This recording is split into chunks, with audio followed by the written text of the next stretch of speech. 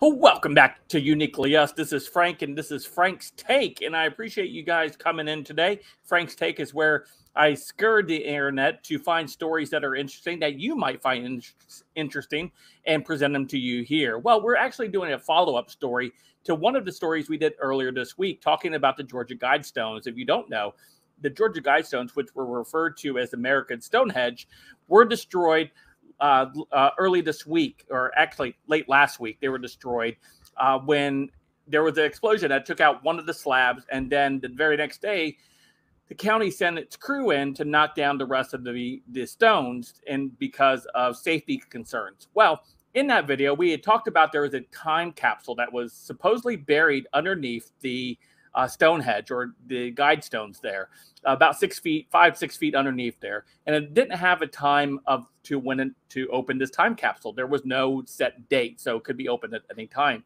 I suppose. Well, apparently the county crews didn't find anything. So we'll dive into that story in just a moment. But before we do, don't forget to hit that like button, subscribe button. If you're new here, thank you for joining me. Allow me to share some info with you. Hopefully you can share it with your friends and family. Smash that like button to 200 likes. And of course, if you like the content, you like the video, you like the channel, you can smash that super thanks as well. So let's go ahead and take a look at this. This is the coming to us from Breitbart. It says, no time capsule found underneath destroyed Georgia Guidestones following the excavation of it. So let's go ahead and take a look at this story, because it's quite interesting. Despite speculation that a time capsule allegedly lay buried underneath the remains of where the mysterious Georgia Guidestones once stood, no artifacts were found by the team or by the crews. Now, allegedly, the markers itself said there were a time capsule there. So I'd just like to point that out. Plaques at the site of the former granite monument had writings on them alleging that a time capsule lay 6 feet underneath, Fox 5 reported. The writings also contain unfinished instructions on when to open the capsules, reading to be opened on ... Crews with the Elbert County Road Department removed the plaque on Friday and excavated 6 feet below to see if the claims were true, the Albertan Star reported. The claims turned out to be wrong. Even as crews started their dig after removing the plaque, they noticed there was no prior signs of digging since Georgia's red clay was packed tightly at the bottom. The Star wrote, once crews reached 6 feet, nothing was found. The Star noted that the executives with the Elbert Granite Association claimed that the plaque with the time capsule instruction was supposedly placed at the Guidestones in 1982, which is after the granite monument was completed in 1980. Some social media users joked about the wide range of bizarre theories of what could have been placed inside the time capsules.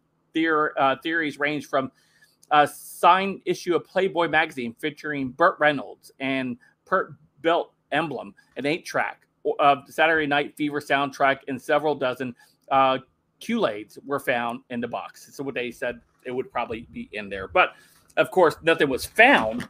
And which, leads me to, it leads us down this other path now. Are they lying, or was there truly nothing buried there at all?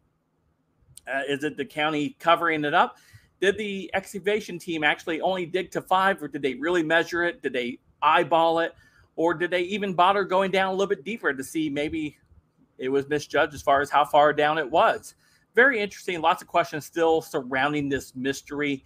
They are moving on from it, though. They're saying that there was nothing there. I'm very curious to see what you guys think. Do you guys believe the official story, which they said there was never a time capsule to begin with, or do you believe there is and they're just covering it up? Let me know in the comments down below. Of course, you guys can make sure you hit that subscribe button, hit that like button. We're so close to our 5,000 subscriber goal. Hopefully we can reach that soon. Thank you to all the new subscribers who have already joined us. Thank you so much for making this an amazing channel to broadcast on. Anyway, I'll talk to you guys a little bit later. Have a great day.